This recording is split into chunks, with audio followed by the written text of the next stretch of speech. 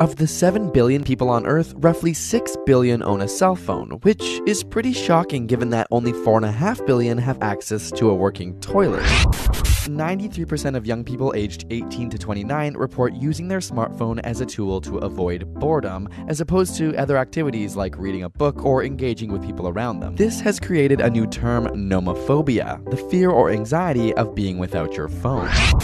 Studies have shown that people who read on their smartphone at night have a harder time falling asleep and produce less melatonin, a hormone responsible for the regulation of sleep-wake cycles. The last 2 to 3 hours before bed be technology-free, so pick up a book before bed instead. While phones are in no way exclusively bad and have been part of a positive change in the world, there's no denying that they are changing us. All of that and more coming up on the next episode of Swerve Teen Talk Radio. Keep it locked right here.